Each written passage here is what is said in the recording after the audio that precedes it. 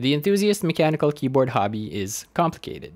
There is so much to learn, from parts, mods, jargon, accessories, and more.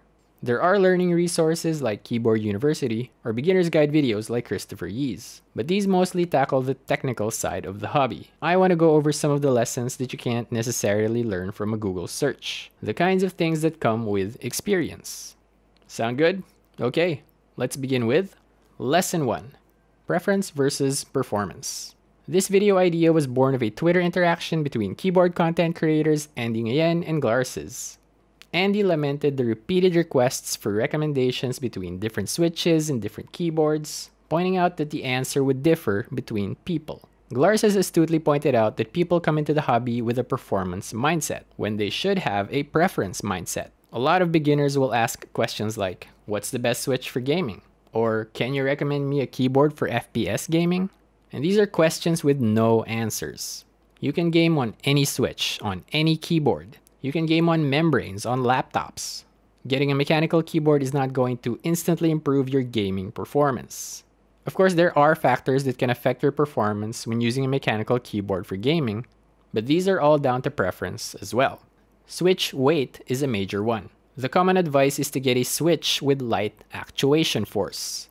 Some may prefer this so that they don't get tired too easily from repeatedly pressing keys, but others may prefer their switches heavy to avoid accidental key presses. Enthusiast mechanical keyboards revolve around 3 sought-after pillars: sound, feel, and aesthetics.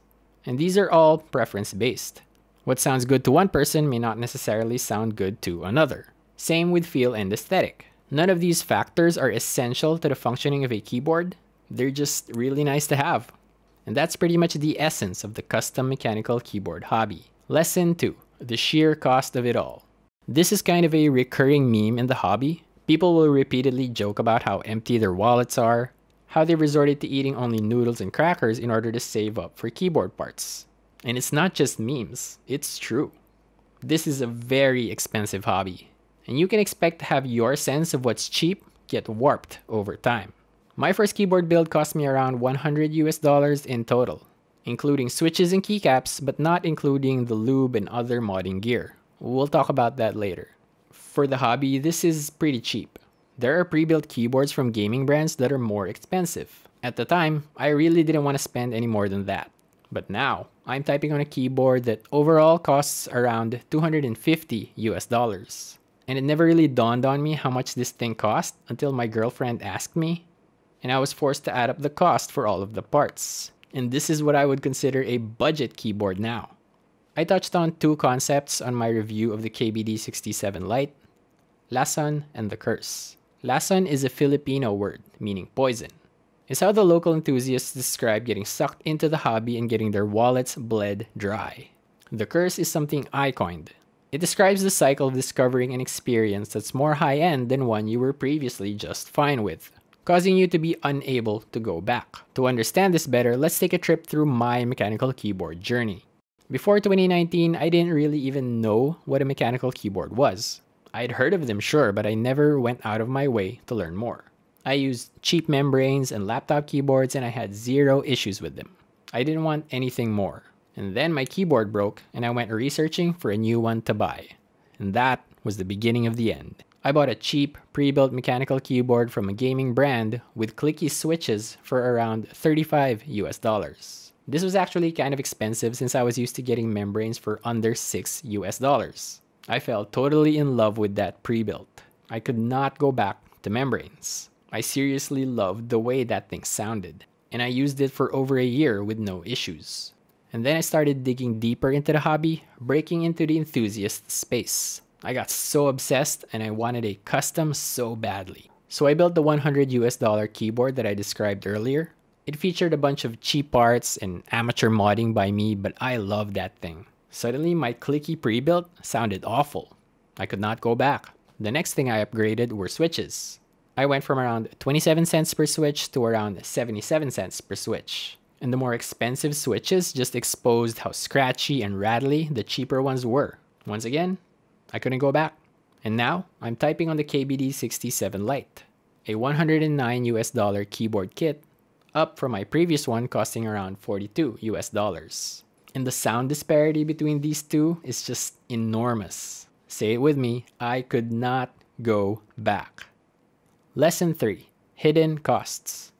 Yep, lesson 3 is about money too.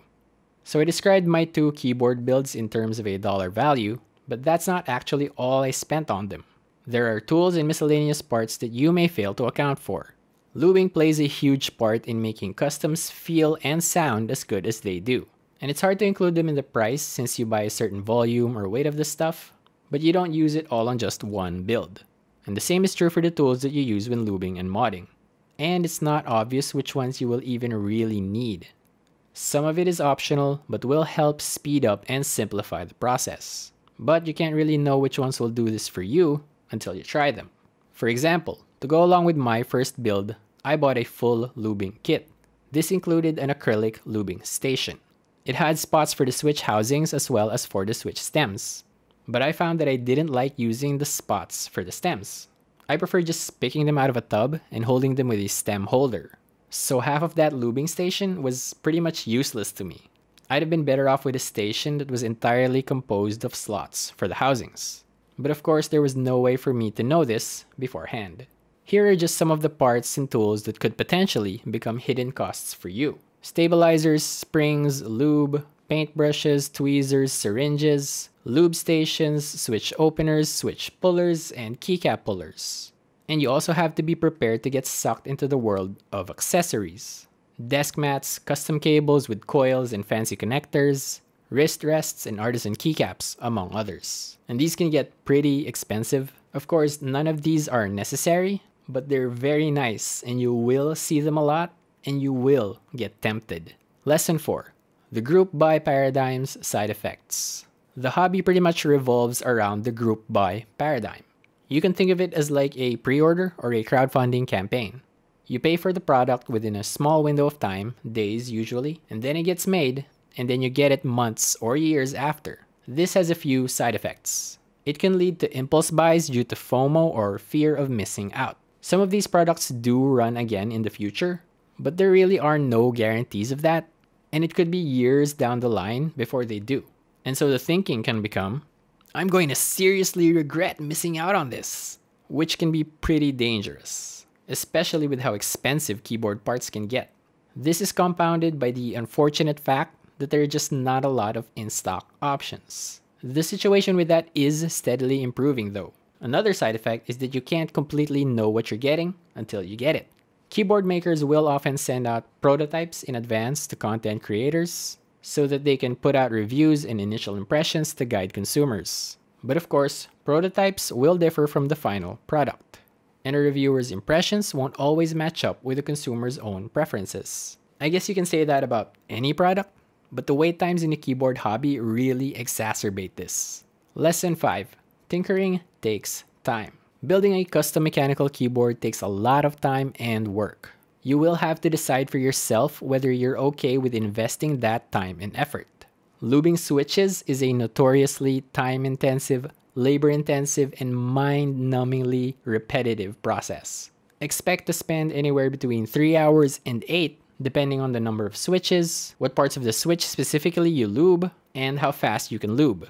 And there's also the process of tuning stabilizers. I ranted about this in my KBD67 Lite review. Stabs can be really hard to get right, but they're absolutely essential to a good sounding keyboard. There are all manner of mods and hacks floating around the hobby for getting your stabilizers to sound and feel just right. For non-hot swap custom keyboards, you will also have to solder. Fortunately, hot swap has become very prevalent. I myself have never soldered a keyboard, although I did solder a bunch in college. I didn't like it, which is why I'm delaying soldering anything keyboard related as much as I can. I think that it is viable nowadays to be a keyboard enthusiast and never solder, although I have so far only explored the low end of keyboards. All of this tinkering can be technically avoided by paying others to do it for you. Of course, that adds to the cost, but it is a viable option if you don't have the interest or patience to tinker and are willing to shell out the money. Personally, I consider the tinkering to be part of the fun of the hobby. Lesson 6. Crowd preferences. There's a bit of a contradiction in the keyboard community. People will repeatedly remind you that it's all about preference. But then there are certain preferences that are constantly ridiculed. I'm sure some of it is all in good fun, but sometimes I have a hard time telling when it is. To possibly save you from some of this grief, I'll be outlining some of these crowd preferences. I'd like to stress again that these are all personal preferences. Liking or disliking any of this is completely valid. You should not feel ashamed for having any of these preferences, but you will probably get shamed for expressing them. Number 1, clicky switches. Technically, there are 3 types of mechanical key switch: linear, tactile, and clicky. But in the enthusiast space, clickies are generally pretty disliked and disregarded. Number 2, Cherry MX Browns. This has been kind of a meme for a while now, and it was taken to a whole new level by our man Glarses. Hating on MX Browns is kind of his thing. The general reason I've seen for the hate is that the tactile bump of these tactile switches is so small that it's almost non-existent, which makes people think, what's the point? Number 3, Prebuilt keyboards. Boards from brands like Razer, SteelSeries, and Corsair are a favorite punching bag for the community. There's nothing inherently wrong with these keyboards, they're just made for a different market. With these keyboards, you will have a very hard time chasing the 3 pillars of sound, feel, and aesthetics. And that's simply because these keyboards were not designed with that in mind. I guess aesthetics would be the easiest if all you want to do is change out keycaps. Number 4, RGB. This one's closely related to the previous one. Gaming keyboards will often tout RGB as a key feature.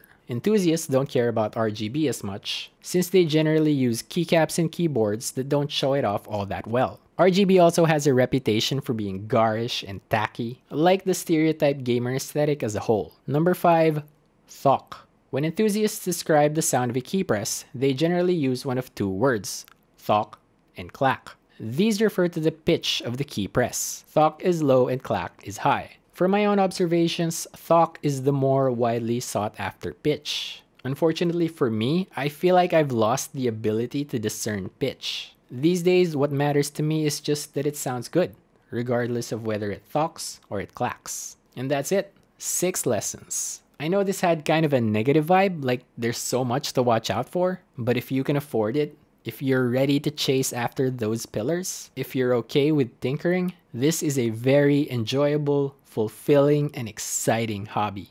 What's that? You want to get poisoned? Well, I guess you're ready. So you've got options. Check out the Mechanical Keyboards subreddit to see people's unique, beautiful, and probably very expensive keyboards. If you want to treat your ears to some clean, crisp, nutty goodness, there are tons of sound tests on YouTube. Start with Teha types. There are also Facebook groups dedicated to the hobby where you can meet and interact with fellow enthusiasts. You can also check out Instagram for more keyboard photography. And on Twitch, there are a lot of streamers who build keyboards on stream. I hope you found this video helpful. If you did, please consider leaving a like and subscribing to the channel if you haven't already. If there's anything you think that I got wrong, or if there's a lesson that I missed, please sound off in the comments. I may do a part 2 of this if there's enough interest and material. Thank you so much for watching.